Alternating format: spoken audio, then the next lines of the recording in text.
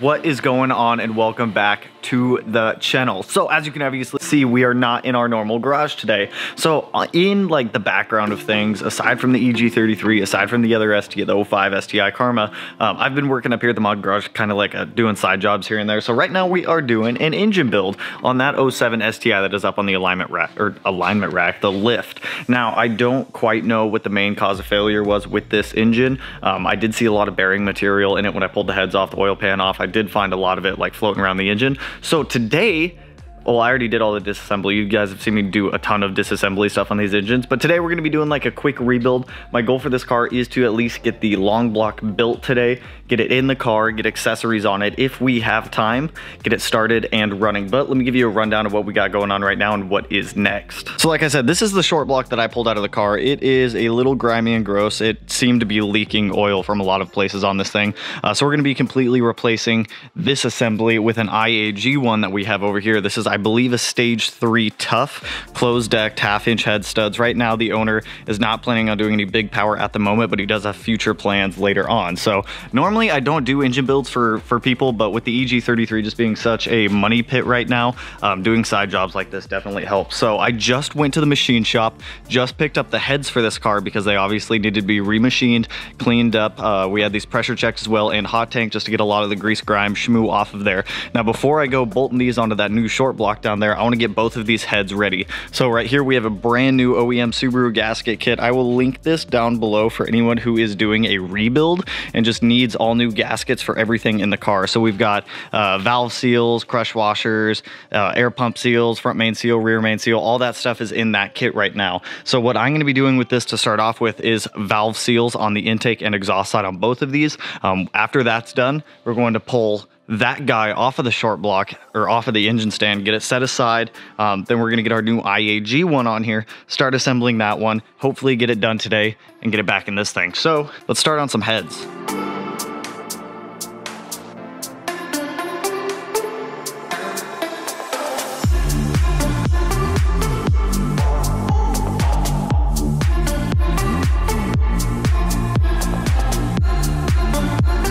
So the worst of doing the rebuild, in my opinion, is done, and that's replacing valve seals and replacing the valve keepers. So brand new valve keepers, brand new valve seals. It's always a fight with these. Now, I greatly appreciate Ryan for letting me use his tools over here, but every single one of his tools is magnetized. So it was like doing valve keepers on difficulty, like extreme. So even with putting a little bit of assembly lube and engine oil on those valve keepers, they just kept magnetizing to the tools I was using to get them in place. But they're all done now, so these are ready to go and be bolted onto the new short block. Now with this short block, I need to get this thing off of the engine stand. What are you doing with this? What do we do with these? Destroy it. So I'm gonna set this on fire.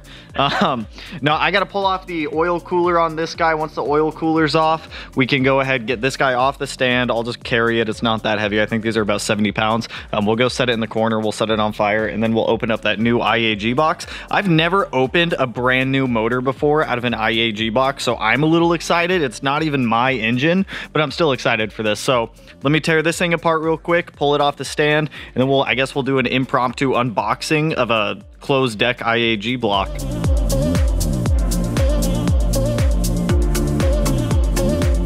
So old engine is off the stand. It's ready for the new engine. We've got it in this IAG box here. I've never opened one of these before. It says inspect damage before accepting. I don't think that's been done because this is still zip tied and stapled shut, but let's get this thing open. But before we get it open, a quick message from today's sponsor. So I want to give a shout out to today's video sponsor, Skillshare. Skillshare is an online learning based platform that allows you to go in and build upon skills that you already have or ones that you want to learn on. Personally, I love Skillshare because it's so easy to navigate their platform. It's so easy to find classes that you're trying to build upon and grow, and all the information is broken down into subcategories. Personally, I love this class by Randy Allen. This is just videography for beginners. If I would have had something like this when I first started making YouTube videos, the video quality would have been so much better, and it would have been so much easier to streamline and figure out how to edit. Now, Skillshare is relatively affordable as well if you are looking to build upon those skills that you already have or wanting to learn new ones at only $10 a month. Plus, if you want to just give it a free try, go ahead, hit that link down in the description below. The first 1,000 people that use that link will get a free trial to their platform. Now let's get back to building this engine. All right, let's get this guy opened up here. I'm awful at opening boxes. That half was a lot easier. Open that, open that. Wow, it's a lot of foam. Wow, dude, that's like hard foam too. Is it in a box? Is it in a box, in a box, in a box? What is this? Oh no, it's just a cover. Wow, that thing's shiny. EJs are so small. I've been playing with the big 6-cylinder for so long now that this looks like a baby. It does look like a baby. I think this engine is pretty overkill for what he's doing. Yeah. But it's not a bad thing to go overkill sometimes, I guess. Let's cut it open. It's got fire rings or fire locks. What do they call them? It's the copper wire that goes around the cylinder. This thing's nuts, dude. Wow. What comes in this little bag right here? We got the dowels. Easy. Notice, short block, long block installation document. I don't need that. So before we even get this thing on a stand, I like how I put the studs right there for that. That's kind of neat. We got to get these access panels on the back covered up. Now, the owner of this engine did buy the additional kit, and we need to get this rear main seal in. Luckily, we have tools to be able to do all of that. Once all the plugs are in and we get it on a stand, I can actually rotate it and show you guys. But as much as I love muscling this thing all over the bench, let me assemble this, and then I'll get on the stand and show you guys everything that you have to do when you first get one of these IAG blocks.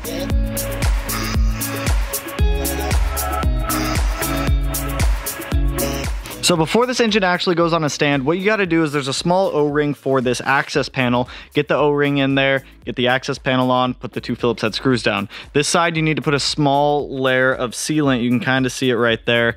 This is Toyota sealant. It's just it's what Ryan uses up here in the mod garage. Oh geez, that's gonna bother me now. So we have our access panel on, it's all sealed up. Our access plug is torqued down behind that. We have our rear main seal installed. Now at this point, we can go ahead and get the engine stand bolted back up to this. And then Brian and I over here are going to manhandle this engine onto the stand over there, and then we can start assembling it. So I want to get the heads on here, the 1/2-inch head studs. This still, like, I've never seen an engine in person that actually has these fire lock rings. They're actually pretty interesting. Once I actually get this on the stand, I'll show you guys a little bit more on them and kind of go over why you might want them and how they work. But let's just get it on the stand. I'm just gonna like on the stand. So we've got the engine on a stand now. So these ones have fire lock rings. If you don't know what that is, it's a thin piece of copper that is essentially, they mill the block out so that way they can put that thin piece of copper in there. Now when you go to put the head on and you torque everything down with the head gasket, it squishes that copper down and it makes a better sealing surface to reduce the chances of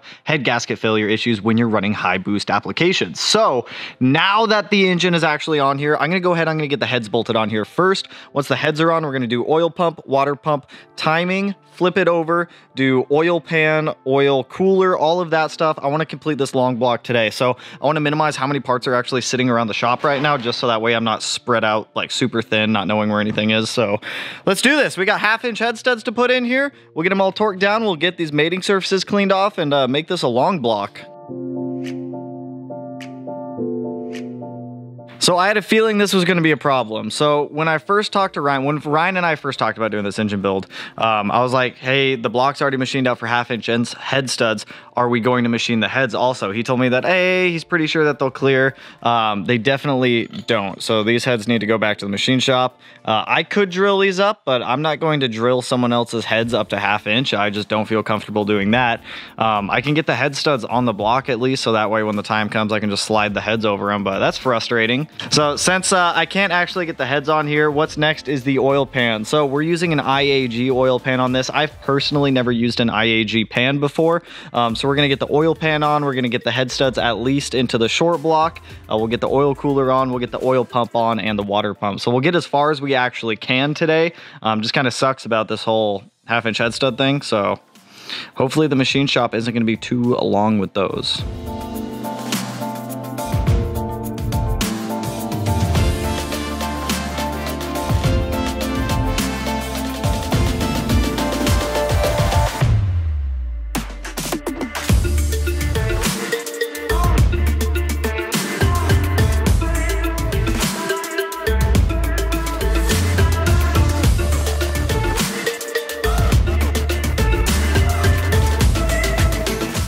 even though we can't get the long block fully assembled for this STi today, the short block is coming along nicely. The last thing that I'm going to be doing today is the oil pan. Now, I've never used the IAG oil pan before. Normally, I'm more of a Killer Bee kind of guy than an IAG oil pan kind of guy, but it is a pretty good looking oil pan. But let me show you guys what the IAG oil pan actually comes with. Let me show you the progress on that short block right there. That thing's going to be able to hold a ton of power, that short block. The heads are 100% factory stock heads at this point. So, I mean, those are pretty easy to assemble. They have to go back to the machine shop to get up drilled for 1/2-inch head studs. I knew it, but let me show you this oil pan. So like I said, normally I use Killer Bee. This thing has a ton of internal baffling on it, which I actually kind of like. On the bottom of it, the drain is right on the bottom, which is kind of cool. It's got these like nice cooling fins. And then obviously the spot where the dipstick goes in, I'm gonna leave the dipstick out for now. Now this is what I thought was interesting, is that this uses a rubber gasket. Now I'm gonna be using the rubber gasket, and then I'm also gonna put a small layer of RTV adhesive on top of it, just to make sure that this thing has a solid sealing surface. The oil pickup itself is actually a pretty good oil pickup as well. I actually kind of like it. Design wise, I mean, you're never gonna see it. The baffle or the windage tray looks exactly like Killer Bee's does. Comes with all the hardware, everything you need, the spacers, all the good stuff right there. So let's get this guy installed. We'll get the seal in here. We'll put a nice like seal on top of that, get it stuck up to the bottom of the engine there, and then the oil pan will pretty much be done. I think that's about the extent of what we can do today. Over here, I've gotten the coolant crossover tube put back on. I have new PCV breather lines for this entire engine, so we have new line there. NOx sensors put back in. We have all the timing components put on here for now, just so that way I'm not having to scavenge for parts later, and bolts to try to find them. Harmonic balancer is on. Something that I didn't know that is good to know, that is if you are swapping from one short block to another, see, look, I learn stuff every day. You got to knock out the keyway that goes in the crankshaft and transfer it over to the new one.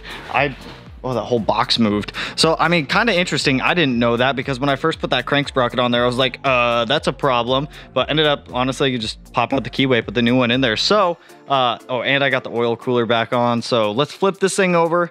Let's get this oil pan sealed up, get it thrown on this short block, and then hopefully our heads will come back here soon for this thing, so that way I can wrap up this STi and get it out of the Mod Garage's shop, and then we can order more car parts.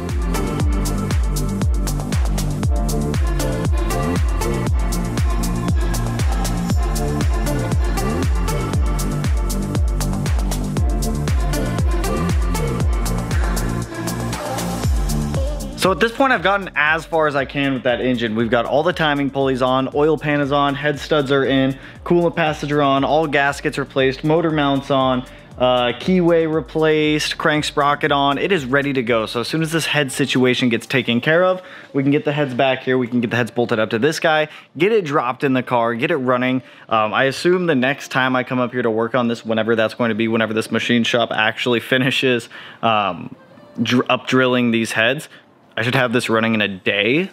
I'm guessing it's not gonna take much longer. Actually, I take that back, maybe a couple hours. See, heads go on, cams go in, drop it in. I guess 5 hours. 5 hours from where we are now to having a running car. So, I think that's all I got going on up here right now. It's time to swim back down to the house. I got a live stream, and I got to close out with you guys, because I do have some updates and some surprises. Well, it's not really a surprise. I have some answers to some questions you guys have been asking me. Back down at the garage, traffic was awful, as always, whenever I come back down for the Mod Garage. But that engine build, I did not get nearly as far as I wanted to today, but it is not the end of the world. Those heads are going to go back to the machine shop. They're going to get up drilled 4 1/2-inch head studs. I could have done it myself on the drill press here, but I just, like I said, I don't feel comfortable drilling someone else's heads up. If they were my heads, I would totally drill them up to 1/2-inch on the drill press, but someone else's, I'm just not gonna do. I'll leave that to the professionals. So the short block, pretty much assembled at this point. That IAG block looks absolutely beautiful. I have never seen a Stage 4 Tuff with fire rings in person before. I've only ever seen photos of it, and they're absolutely beautiful. But a lot of you guys always ask me, how do I pay for the builds like this, the 05 STi, and it's doing a lot of side jobs like that. Some of you guys in the past have asked me if I would take on like building your guys' engines for a rebuild and stuff like that. I talked with Brian today up at the Mod Garage, and he is open to the idea of allowing me to do your guys' rebuilds if you guys do want me to do them. I know some of you guys have asked me, or installs also up there at the Mod Garage. So I mean, if that is something that some of you guys are still interested in, by 100%, I'm totally open to doing it now that I have space in an area that I can actually working. Sorry, I just got off the live stream, so I'm like talking all over the place right now. But anyways, I'm pumped for this week. The ECU gets dropped off for this on Friday, today, the day you guys are seeing this. So I can't wait. I cannot wait to get the Haltech wired in here. I don't know how to do it, but like with everything else, we will figure it out, we will learn, and we will find a way to make it happen. But that's all I got for you guys on this one. I will do a follow-up video on that short block and long block, getting it back in the car. The next video that we do on that one, it's probably gonna be like a week or two out because those heads have to go back to the machine shop. But I'm curious to see. I'm just curious. I'm curious. I want to know. Plus, I want to keep you guys updated on that one because it's a fun side project. But anyways, if you guys like the video, you know what to do. Go ahead and hit that like button. Turn it black, blue, green, purple, silver, cyan, whatever color it turns for you. Color of the day is goldenrod today. And if you're not already subscribed to the channel, hit your boy up because there's always going to be if you guys want me to start recording more random engine builds that I do on the side, feel free to let me know. Like, I'm totally down to. But if you guys want more of that, let me know down in the comments below. And with that, I will catch you guys in the next one. Peace out, homies.